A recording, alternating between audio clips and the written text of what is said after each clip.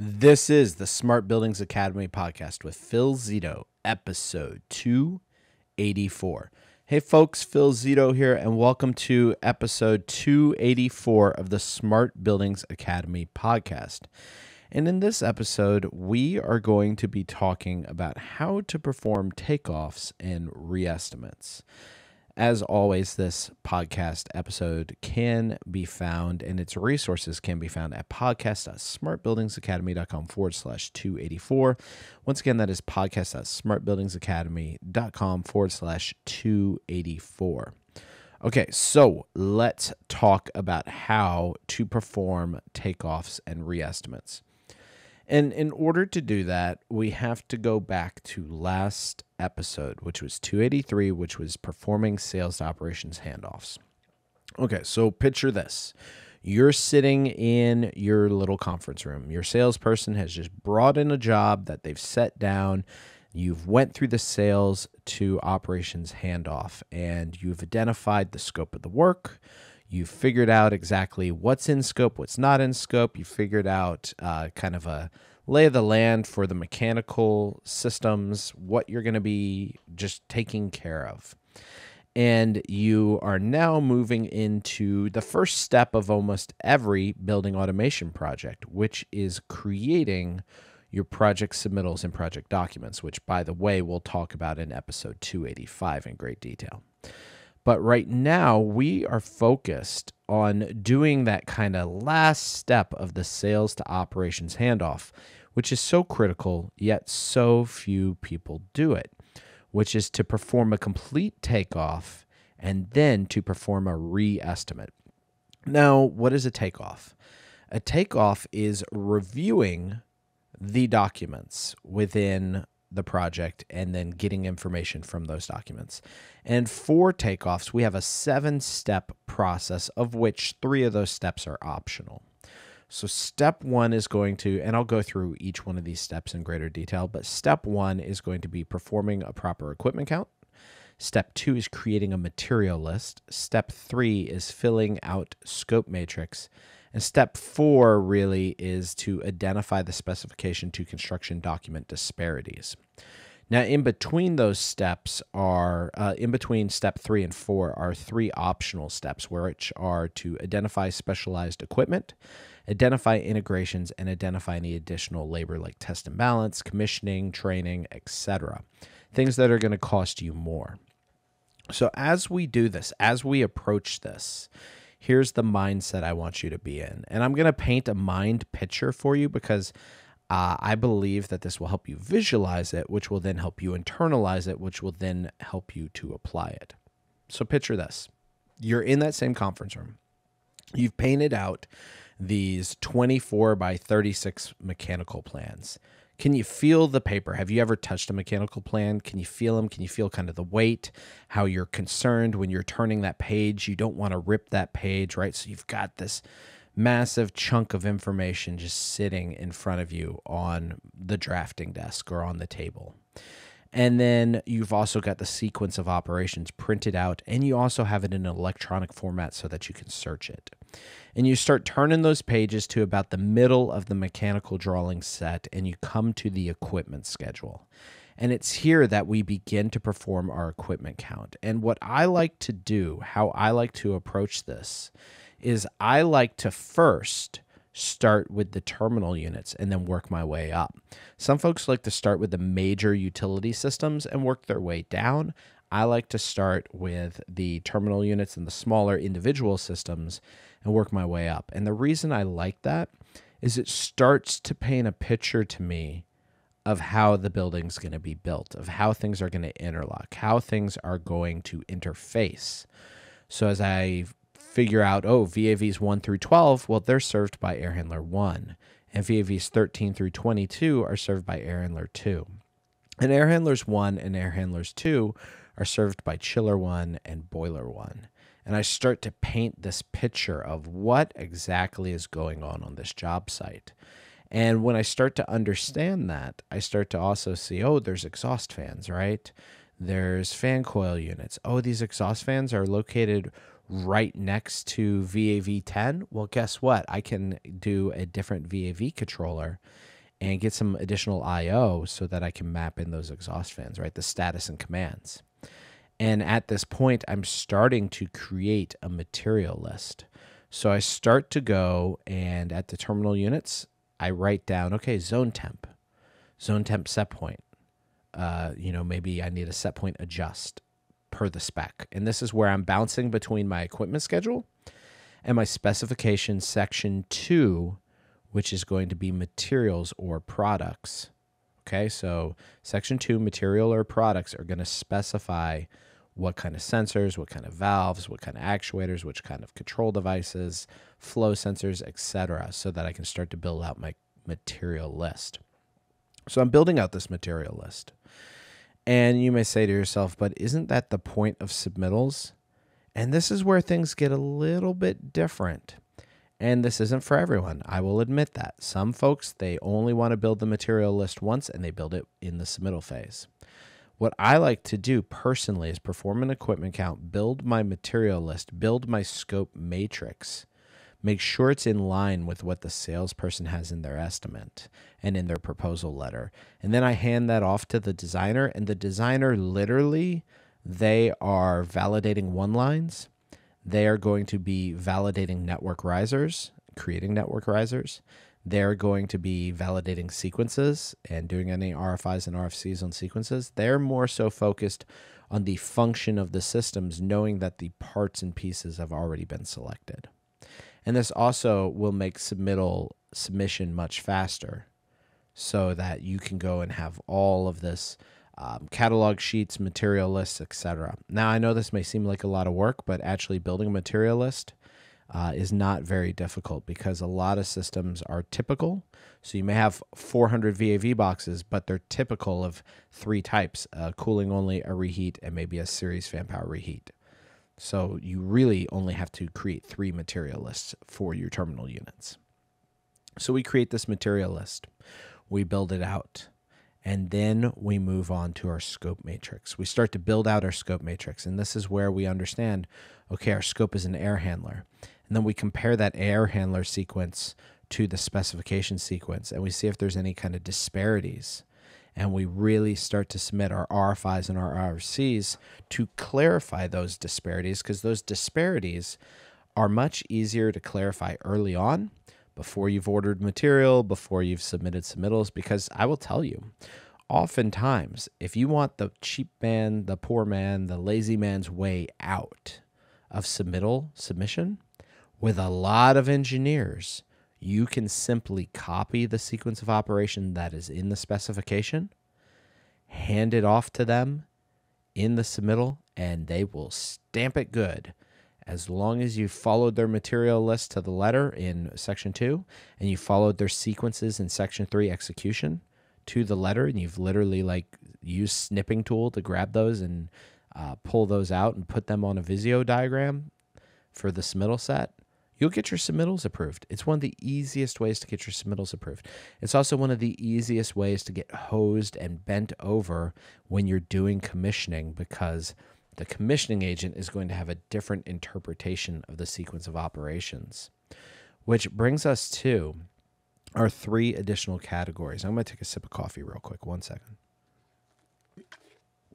Our 3 additional sections here, right? So these are going to be identify specialized equipment, identify integrations, and identify additional labor. Specialized equipment and integrations are typically going to be in part 1 general of the specification. You're typically going to find them usually within the first or second page of the specification, where it's going to call out any additional integrations or any specialized equipment and any related sections that you need to tie into. Additional labor like test and balance, commissioning, and training, that is typically going to be covered in section 3, execution. That's where you're going to find those additional categories. So that's where you want to be checking when you're doing your takeoffs. So at this point, we have a material list by system. We have a scope matrix detailing out what exactly we should do. We've identified any specification to MEP document disparities. And we've said, okay, I see your sequence of operations that's calling for an ERV air handler, so energy recovery air handler, right? But yet I go into the MEP set and it's a one-line package rooftop. There's no energy recovery. Which one is it? What should I account for?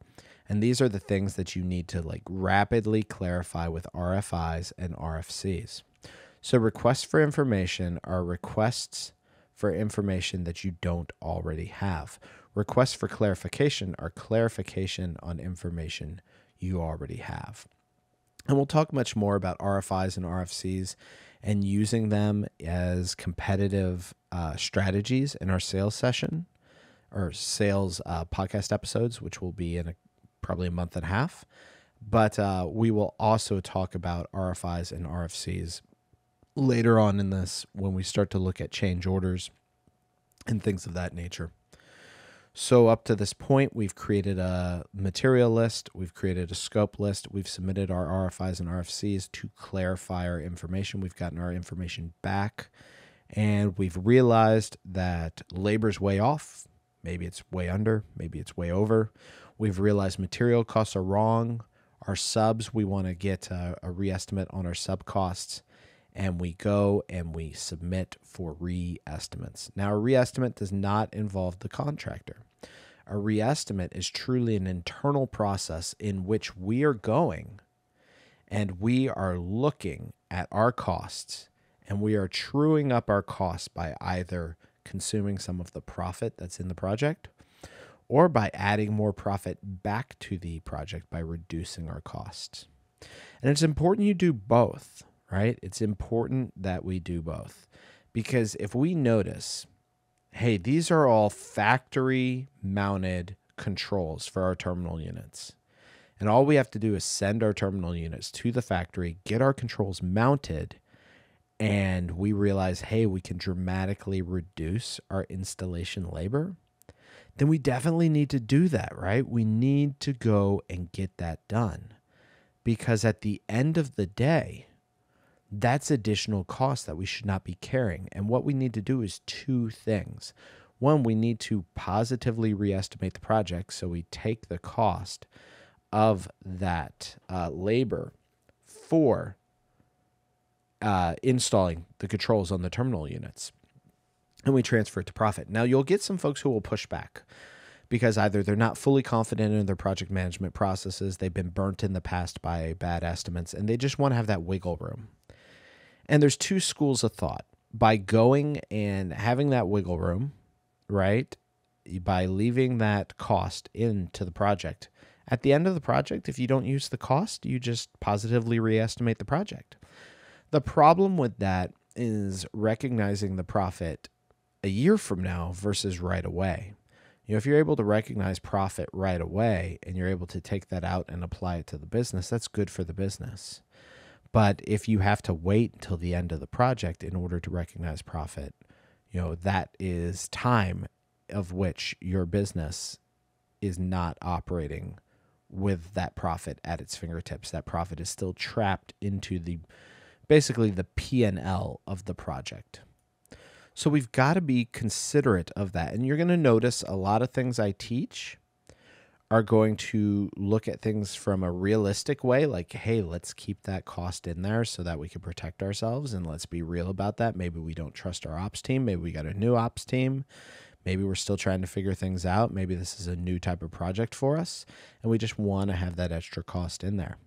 But at the same time, I also have to balance that reality with being a business owner and saying, hey, you know, businesses exist at their core, unless they're nonprofits, to make profit and grow the profit of the shareholders, whether that's the owner, whether that is actual shareholders, etc. So we need to be aware of that when we approach this. But like I said, we go and we do our reestimates. We do either positive or negative reestimates, and then we take that into our feedback loop and feed that back to the sales team. Well, we removed this much profit, or we added this much profit back to the project because of XYZ, so that the sales team is aware, hey, I'm in a competitive bid situation now. I know this engineer likes to do factory mounted controls. And I'm going to look for that in the spec. Ooh, I found it. I found the factory mounted controls in the spec language or in the equipment schedule under the notes. And now that I know this, I am going to remove that cost for my project. And hopefully my competitors don't notice this as well. And now I am going to be at a lower price than my competitors for the actual scope of the project. And that will really help you a lot in selling. Now, let's go and recap real quickly on the takeoff process. We're going to do it again slowly. I'm going to talk through each one in somewhat of a detail, and then we're going to close out the episode. So performing proper equipment counts. That's going to the equipment schedule, counting out your equipment, and ensuring that that equipment schedule is accurately aligned with the specification and the scope of work. Then we create a material list. This is where I typically do all this in Excel. We create a tab for each piece of equipment with their material list. So this is a bill of materials. Now, that being said, you only have to do this for typical systems. So if you have 100 cooling only VAV boxes and they're typical of one type of system, meaning that they're only one layout for that 100 boxes, each one is the same layout, then you only have to build one bill of material. Then we fill out our scope matrix, and our scope matrix is going to detail out what is in scope for us and what's not. This is really going to help our submittal team as they move through the submittal document creation. So is that bill of materials and that equipment count. Then we go and we solve any specification to construction document disparities, sequence mismatches, things that are calling for complex sequences, but you've got a packaged rooftop with no capabilities. Those are things you need to call out and clarify. And then if there is any identified specialized equipment, integrations, or additional labor, you address those as well in your costing, either through positive reestimates or deductive estimates. And the reestimate process is simply going in, comparing the existing cost structure, allocation of labor, material, and subcontractors, and comparing that to what you have seen as the actual required allocation of material, subcontractors, and labor. Okay, I hope this helps. I hope this gives you a starting point and a framework for doing takeoff templates. If this is something you'd like to learn more about, I encourage you to go to podcast.smartbuildingsacademy.com/284. Once again, that is podcast.smartbuildingsacademy.com/284. And it's there you can learn about our design course. It's there you can learn about our scoping and estimating course as well. And both of those courses will help you in performing estimates and takeoffs. Thanks a ton, and take care.